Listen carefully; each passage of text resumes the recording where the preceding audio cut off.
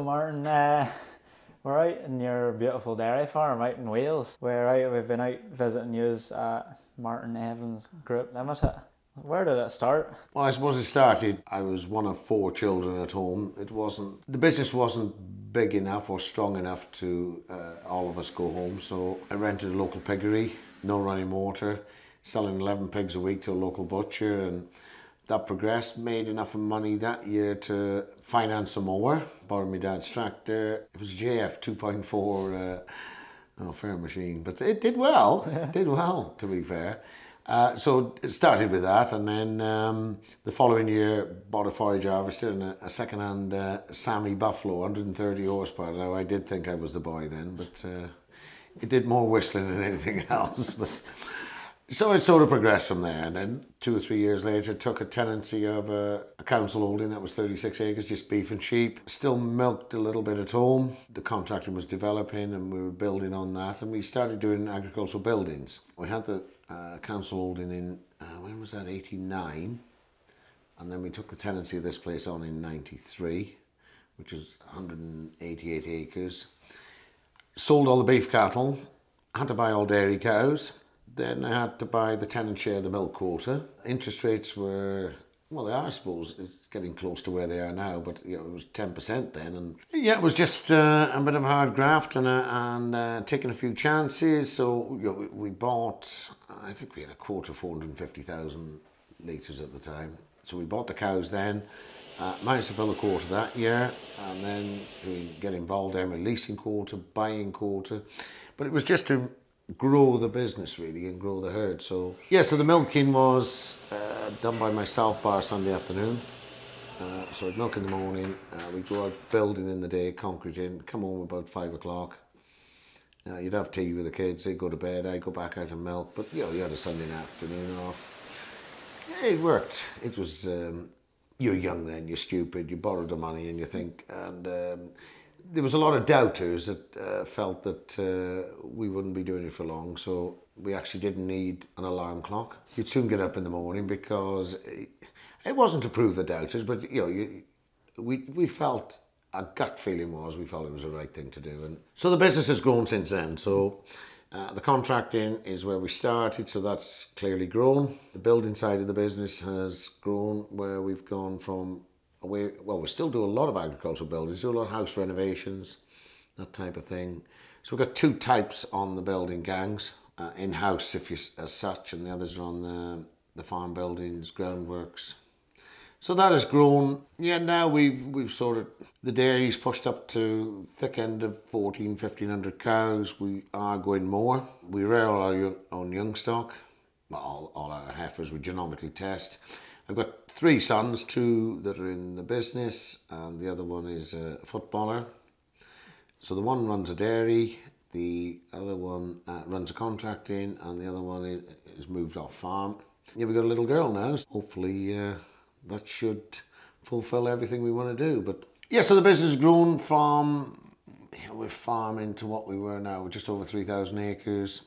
Grow all our own forage for, especially the maize, the grass, quite a bit of wheat. So it's just purely for our own type of thing, and that's James's side of the business. He's developed that. There's a lot more measuring tools and KPIs and benchmarking and groups that we're in and different things. So that's useful, and as you're getting more numbers and doing more things, we need some of the information, because you do take some big hits, big risks. But as long as they're calculated and the job goes all right and the wheel doesn't come off, we'll be all right. So we did diverse into poultry 5 years ago. We built that ourselves, saved quite a bit of money on that. Yeah, so we've diverse, so we're still dairy. The size of the dairy herd is growing, the land base is growing, the poultry is growing. Holiday lets, we've diversed into that. We're not predominantly agricultural buildings anymore. So basically that's where we are really. A real variety of stuff, like. There is a variety. You won't get bored. No, definitely not. So you're taking mostly to do with the building at the minute, are you? Yes, it's evolving, and to be fair, I was trying to run the farm and the building, the contracting, albeit in a smaller way, and before the lads came home, and it was quite a culture shock, because I'd be saying to Josh, "Where are you going tomorrow?" "We're going to so and so, so and so." I said, "He hasn't rung me," when they always used to ring me. I'll be honest, when I first started, there's one guy, he works for the electric board. He's been with me from the beginning. He's absolutely brilliant. You met him, Brownie. He manages, and to be perfectly honest, we have now, because the business has grown, we have a bit more structure where we have our old accountant chairs a monthly meeting just to discuss. It's a strategy that we have, and because there's so many other things going on, we all need to know. So we have a monthly meeting. He chairs that, and my mechanic is in that. He knows exactly what we're doing, everything in the business. I may sit on a deal on a forager, may not, but everything else, Brownie and Josh do. You leave it to them. Yes, I know what's going on, probably after it's arrived, but I know what's going on. But it's, but you can't do everything, and because it has grown to where it is now, you can't be in control of everything. And it's quite lucky that they want to do that, so it does work well. James is on the stock. Yeah, James is on the stock, so he's running the dairy herd. Or he's a big part or a big player. Everything is discussed from if we're doing a contract for feed or anything like that. They're always discussed. We have the debates on one thing or another. But yeah, he's 32 now. They've got to make some, which they do, to be fair. They do. Yeah, so he's running the cows with a good team, mind. Yeah. With a very good team from... Well, it is just a good team, from the calf girl to the feeding man to the AI and the foot trimming it's a whole thing. We're a team rather than ranks. We don't like ranks or management or middle tier or nothing like that. We'd rather be all part of the team. Sometimes I'd like to be on their wages, but that doesn't quite work like that. But we want to be part of a team, really, because there's no pecking order. And then Josh, he's kind of pushing on with the contracting now. Yeah, he's pushing the contracting, and trading as well. In from forage to straw to machines and different things. So yeah, it's part of and he's responsible then for the lads and so it does. It works all right. Yeah. Yeah, so there's really no way you could sort of do it all like you do. Well, you can't do it on your own. I don't care who you are. No. And none of us can. James can't do all the dairy, Josh can do all the contracting. Yeah, and we have got some key players in the business. You've got a real nice young stock unit up there. How long has it been going for? We've had because numbers are growing clearly, and then because they were on some land or buildings that we'd bought. I wouldn't say we were dated, but they'd only house X amount, and we were just travelling so many miles on the road with a yard scraper, and then you go back to the straw chopper, then for the feeder wagon. And actually, that was just a full-time job. We decided to invest in a young stock unit, predominantly just solely for young stock, that is easy. The flow for the animals is good. So we can take them there at 6 months old. We can bring them home 8 weeks before the calf, and it does work really well. And we put in hand-in race, foot bathing, something regular. We have protocols in place in the dairy, from routine work, for routine PDs once a week, to a dry off on a Friday, and everything. We have a routine for everything. So everyone knows what's going on, and it does work well. But yeah, the young stock unit, that was good investment, and I know it's a lot of money, but it's right. Do you want to take me through what happens from when a cow calves to where they go? Well, we're on a mating programme, so there's traits that James decides with Genus, to be fair. So we have traits that we decide, and also we genomically test in the young stock, so we know it's just fast forward. We're a pedigree herd, we're fully housed, milk 3 times a day on 2 units. We've got a lot of KPIs and measuring tools, and a lot of good management tools, from Uniform Agri, the computer system that we're using, to the fertility collars, to even down to the Keenan with what's measured on, you're downloading off the loads and one thing and another. So they're all collated and put together, so we know exactly. And again, when we have the monthly management meetings, they're brought up. Where are we? What we're doing? How is that going? Where's our aim? And for at home, we're on the multi-cut, 5-6 cuts a year. And the farm actually does have to pay the contracting, because they're different companies. We're all under a group, but it's a different company. And we've gone from feeding 45 44 to 46% forage to 56 because of better quality grass. You're aiming for that 12 ME, proteins at 15, 16. The maize, we used to cut that because the cow numbers are grown and everything else. We used to cut that sort of 12, 14 inches high, to raise the starch level and the dry matter into the maize, and that actually worked quite well. Cow numbers are growing and everything else, and we need the volume, so we are cutting a bit lower, not as low as we used to. So I still probably have the cleanest truck in Wales underneath, because every time you go over the maize stubble, it just cleans just like a wire brush. But yeah, no, we do tend to do. But we're big on rotating crops. We've done a few years maize on maize on maize, and it just gets less and less and less. So after rotating, we found that quite useful. But that's only happened because we've been able to get a bit more land. So it's given us a bit more freedom on that.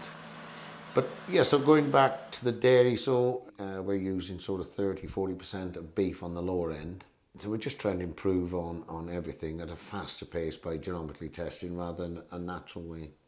Seen a few nice bells and blues through the calves there. Well, we got on to beef now because the numbers are coming through. So we will be going to Angus now, to be fair, just for ease of calving and the milk contract we're on. So we will be going to Angus, and I think that'll be better all round.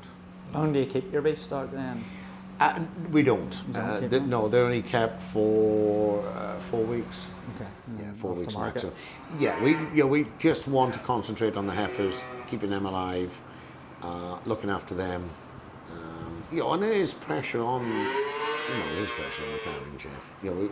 I think we all, as we expand, you'll go and alter the milking parlour, then you put another cubicle shed up, and then you need another silage pit, and then you need another one of this, another one of that, and the calf shed always seems to be the last. And that's why we did the young stock unit, and we're actually putting a shed up now for 230 calves, just to do a better job of that. Everything is really tightly monitored then, KPI wise? Yeah, we do, because we're in a benchmarking group in the dairy, and it's not a competition, but it was more to do. I know when we first started, you thought, why are they making more money than us, or why are they doing this? And you were having a look. How much are they making, or how much are they not making? Mm-hmm. To be perfectly honest, it's the best thing that's ever happened. We're not interested in what, we have this nature of being nosy, don't get me wrong. But if they've got a vet cost of 0.87 or 0.68 or whatever, we want to know why. What are we doing wrong? Now, if we've got different protocols from IBR, Lepto and BVD and things like that, absolutely fine, we can live with that, but we want to know if we're actually, what are we doing wrong, or what are we getting carried away with? So the benchmarking is quite a good, useful tool, but and then James is in a group, the milk tank, and the next generation and things like that, where they do quite a lot of that. And again, it's useful, and they're like-minded people, and it's to make sure you're efficient, that's to be fair. So yes, we've got quite a lot of monitoring tools, from what we're feeding to what we're selling to what we're buying. It does work well, and clearly, it's all part of the cog, isn't it? So we need the heat time collars. We need to capture that data as well. It's all right having all these gizmos, but you've got to be able to capture and use it. You used to think it's all worth it to be monitoring everything that pays off in the end, putting in those extra hours and. Yeah, I do believe it is. So if you see in your benchmarking group that there's someone else is a lot cheaper getting something else, and then you can look into it. Exactly. It's also, it challenges you, because if you're not careful, you can have your head down. We start here at 4 in the morning and you finish at 1 at night. Personally, not me or any one person. Mm-hmm. But it's a routine and a mundane, and if you're not careful, you can get sort of stuck in a rut if you're not. Do you know what I mean? And you think, well, it's okay, we're doing all right. Yeah.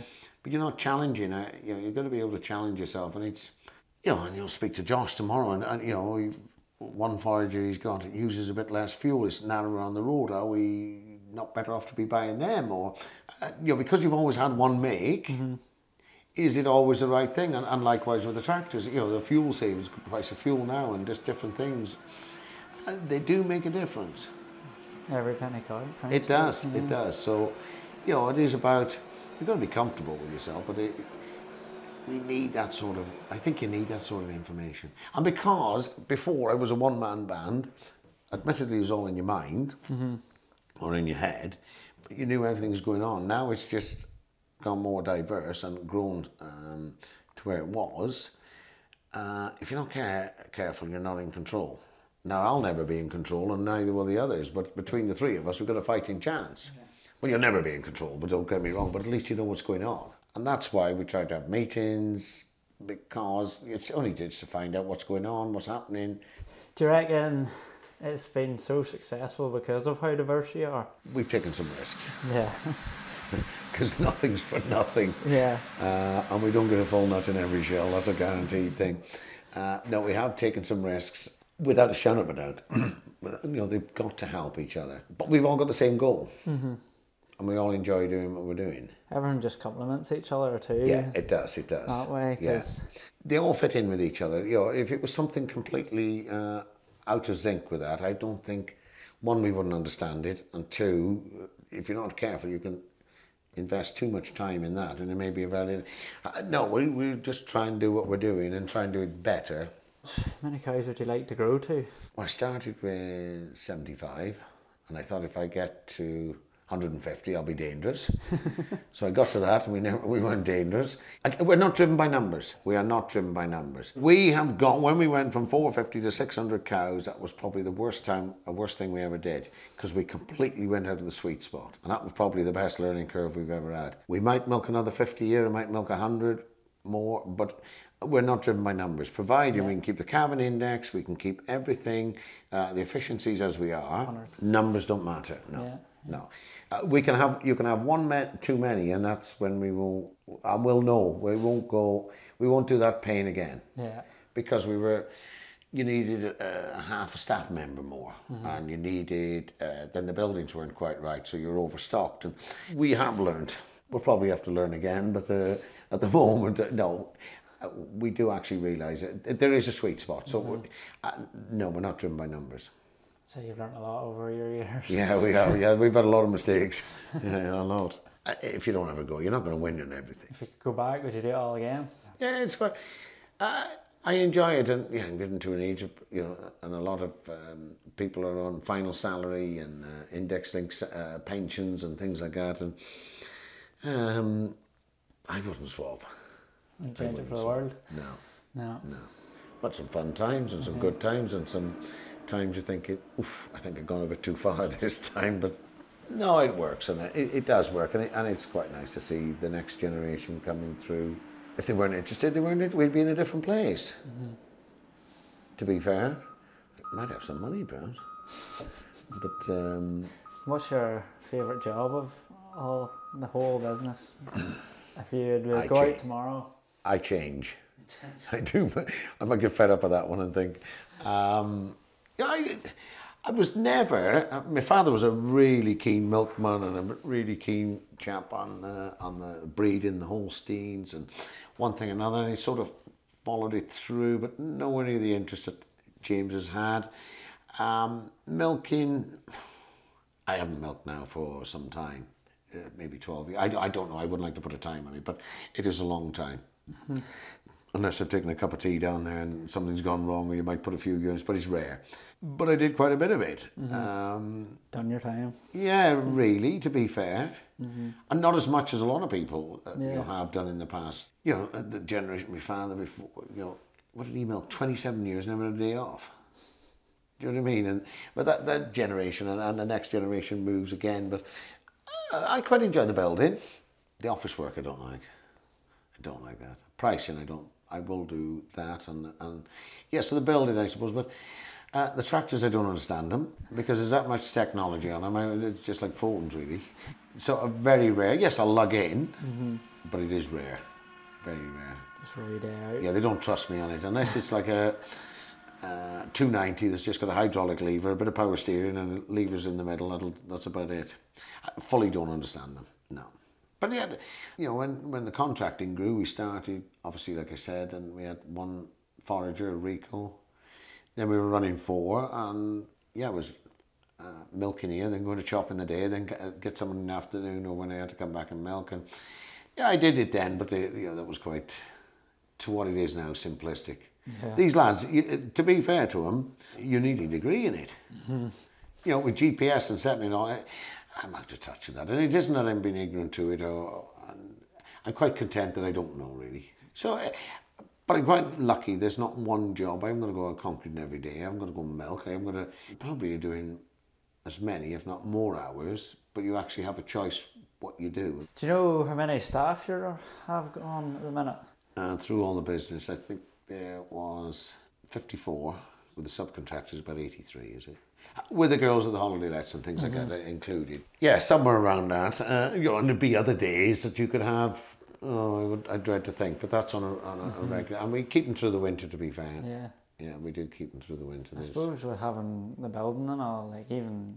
they can move from one to the other, yeah. Which happened a lot in the past, but I don't know, it's very rare that the contracting has got anyone spare to do anything. We did nick him this afternoon to move some heifers, but that was because it's rained. But that was a rare opportunity. Usually it's in-house. There wasn't much contracting on. You could have offered them a job in the building back. Yeah. And to be fair, they do. Or they'll go on. We do quite a bit of groundwork, so they, I suppose they complement each other. That do quite a lot of dump trailer work and that type of thing. And if you were to give some advice to the younger generation, what advice would you give them? To be perfectly honest, a lot of the young ones will say there's more opportunities in our time than there was in their time now, which I completely disagree, because when we first started, interest rates admittedly have gone up now, but anyone at 35 or less does not know what interest rates ever have been. So they've never had that. The other thing is, we had a lot of restrictions then, milk quotas. You were selling your milk for 22 to 24p, and there's 14p to 18p you were leasing quota for. Or if you didn't want to lease, you were buying it up to, I don't know, I did go dizzy heights of 80p to a pound, but it was near, the norm was 35 to 45, 50p. But that still took some financing, and I think there's more technology around now. There's more steering groups, there's more advice. Well, even through social media, even through Google, you don't even have to have a consultant. You can actually do a lot of it through that sort of thing. So I wouldn't say they're restricted more now. I think it was hard enough then, but it was still, you've got to take a risk, but you have got to be committed. And you're not going to get it right all the time, and that is a guarantee. But you have got to commit yourself for that. And a lot of families don't want that. They'd rather have a bit more quality time. There's a lot of sacrifices made. A lot of sacrifices, a lot of risk, a lot of sacrifices, but you've got a fighting chance if you believe in yourself. The wheel can still come off, don't get me wrong, but at least you have a fighting chance. But you've got to try and believe in yourself as well. But you won't always get it right. And there's many a time you think, ooh, that was a bridge too far. But it's equally as good as opportunity now as there's ever been. If you get 2 out of the 3 sons working in the business now, how would you like to see the business in the future? Well, James he's got 2 young lads. Josh has, I've got a little girl. Build a future for the next generation, really. As long as they want to be involved, or they want to be part of it, or they want to. It's about the next generation, isn't just, and that's what you do it for. And if they're interested, it's fine. It's like, well, the youngest one, he's gone a professional footballer now, living the dream. Good luck to him. Do what they want to do, to be fair, as long as they're happy. Are you living your dream? Yeah, I am. I like what I'm doing. I enjoy it. Yeah, that's awesome. Yeah, so that makes a difference.